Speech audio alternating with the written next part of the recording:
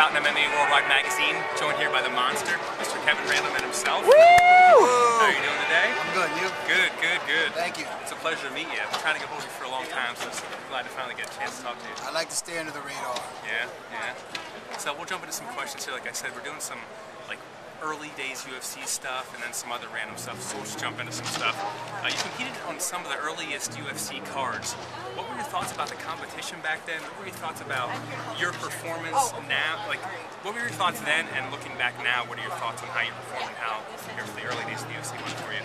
The early days of the UFC, it was pure. It wasn't a bunch of commercial shit. It wasn't a bunch of fucking bureaucrats trying to change everything. And you didn't have owners that thought that they were shit in the state. You know, it was just no weight classes. It was two guys in there. Guys could be 40 pounds heavier or bigger. Now everyone's crying about a difference in 5 pounds. What the fuck is that shit?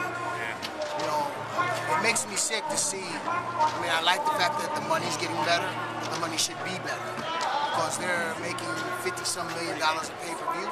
Every guy that fights for on a show for the UFC should get paid big fucking money. Period. That's it. That is a crime. The guys' prelims are getting 2, 3, 4, 5 grand. That's bullshit. Yeah. I don't care if, you know, I understand you gotta earn your way, but Brock Lesnar came from WWE and got a title shot. You know, it's like they bend a lot of the rules for their own will. You know what I mean? They don't even have the UFC doesn't even have a governing body of their own, that governs them. Very true, very true. You know, so, and I'm not hating on them. I've always given nothing but accolades to them for whatever everything that they've done for the sport and keeping it around. Bottom line is, you know, they're not the fucking sport. Every guy that fights, we're the sport.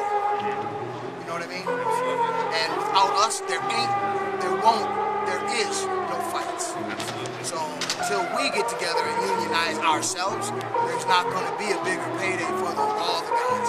But, and it's like, if they even hear of someone trying to start a union or whatever, they'll be like, oh, that's it, and the guy's gone. What do you think it's going to take to make that happen as far as unionizing everything? It's going to take another company. With a guy with, you know, it's going to take another company with a guy with some big ass money that can take fighters away with big money and big promises. And you know what? It's coming. There's a lot of guys out there. And I've been approached by some big money guys. I saw your one tweet today about CBS. Can you elaborate on that at all, or no? Not yet. Well, I like to get people's input on stuff. Bottom line is, I've been in the sport a long time, and I've been behind the scenes to see it. I know the bullshit that goes on. Any fighter that fights should be getting revenue. Every fighter that fights on a card, that fight generates $56 million. They should get I don't care if it's 10% or 5% that they give, they share all of it. And I'm gonna take a lot of flack for this, but I'm one of the fighters. And you know, my son, I have a son, and my son wanted to fight.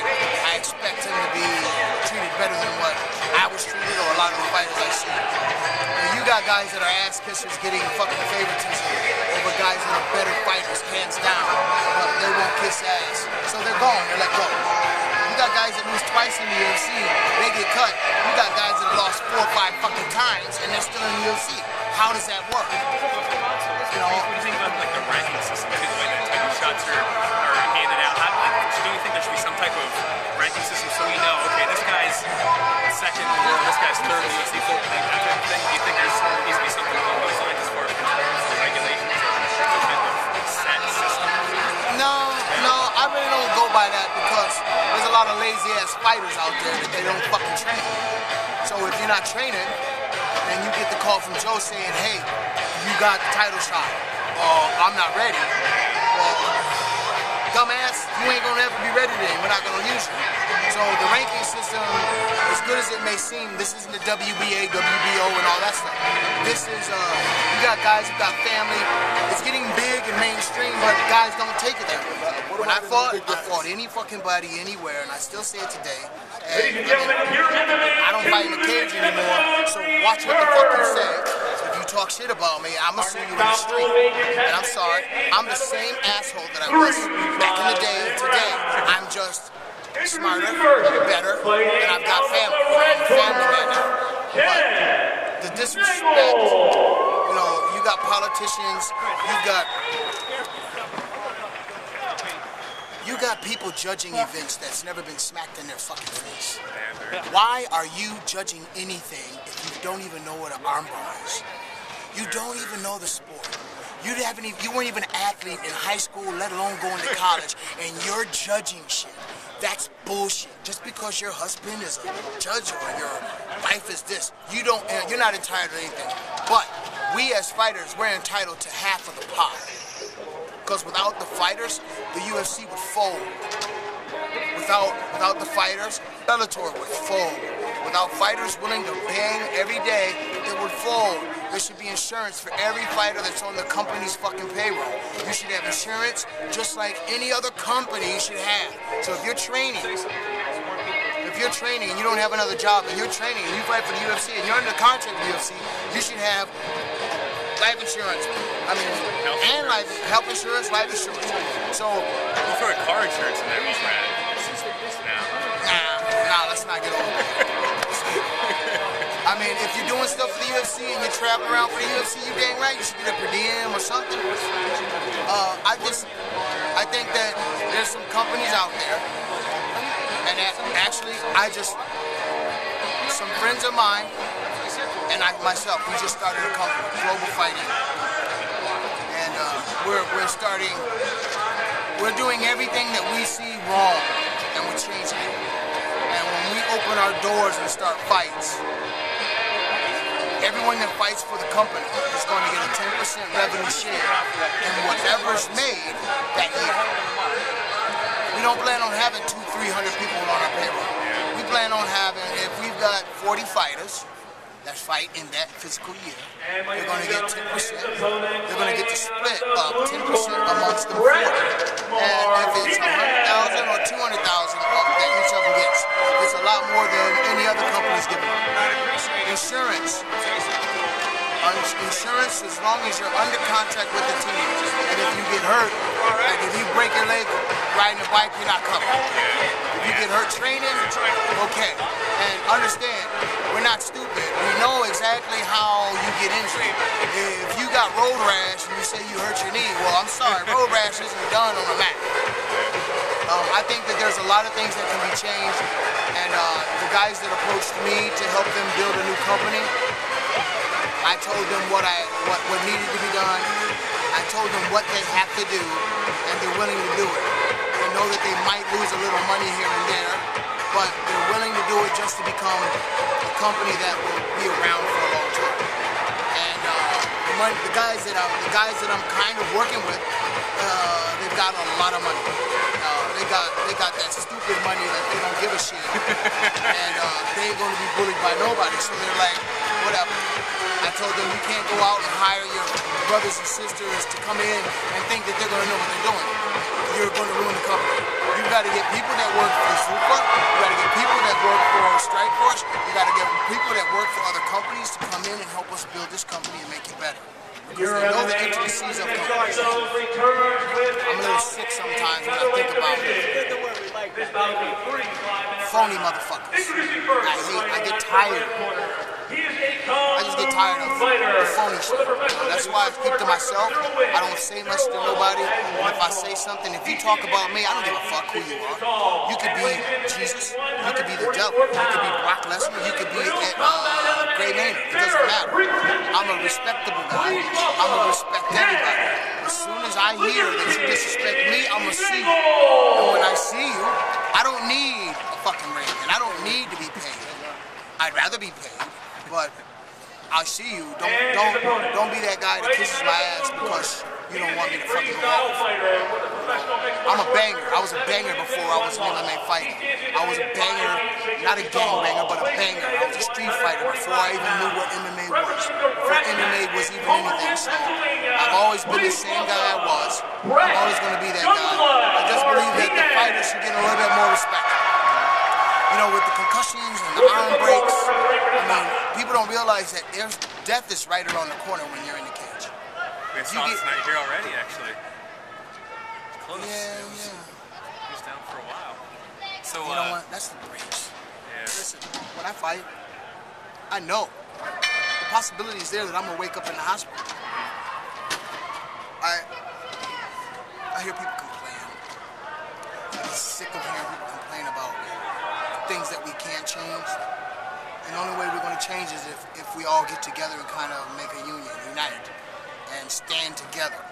But no one's going to do it because you've got 55 different camps in America. And if one guy tries to make a stink, then the UFC or whatever company they're working for is going to push him to the side and let someone else come to the forefront. So everyone's scared to make a presence. But the government can always step in and do their due diligence. You step in and make an association and all that stuff for the NFL. You've got baseball and they've got a governing body. You've got soccer and hockey, governing body. We need a governing body for MMA, and the people that stand up there needs to be more rules, more laws, and more profit sharing for the fighters. Period. So you competed, like I said, some of the earliest events. I'm actually going back and re-watching them. What would you want me or any fan or any person to take away from the early days of the UFC? If you could pick one thing, like one takeaway, what would it be? Nothing's ever going to be raw. Nothing's ever going to be pure again. Nothing's ever going to be pure again like that. Granted, now, you know, the changes in rules help set this for the safety. But back in the day, it was as raw as it gets. So what is we'll do one end of the question and the other. What is your fondest memory of your time spent in UFC? On the other hand of that, what is your least favorite or worst memory of your time spent in UFC?